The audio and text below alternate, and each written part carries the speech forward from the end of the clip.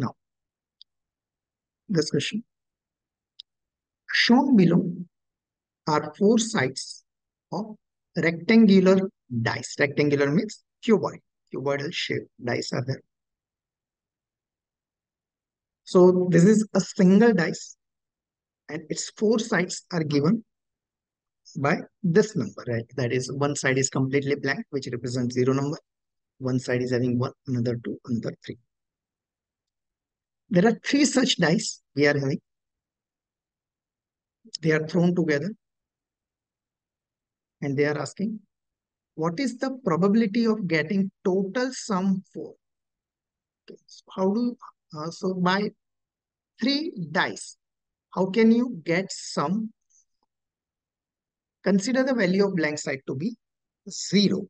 Blank side to be 0. So how can we get 4? Okay, so on first dice, suppose I get 0. Second dice, suppose I get 1. So third dice, I should get 3. So that is one case. Right? First dice, I get 0. Second, I get 2. Third, I get 2. So that's also second case. First dice, I get 1. Second, I guess 1. I get 1. Third, I get 2. So that is third case. There are no other case. Okay. How many total cases?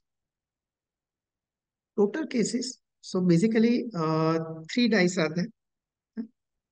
And basically, each dice is having 4 faces. Okay. So when you throw first time, any of the 4 face can come. Second time, any of the 4 can come. Third time, any of the 4 can come. So that is total 64. The denominator of probability is 64. So 64 is denominator. Total number of cases, denominator. Now numerator. 0, 1, 3. Now it may be possible 0 is on first dice or 0 is on second dice or 0 is on third dice.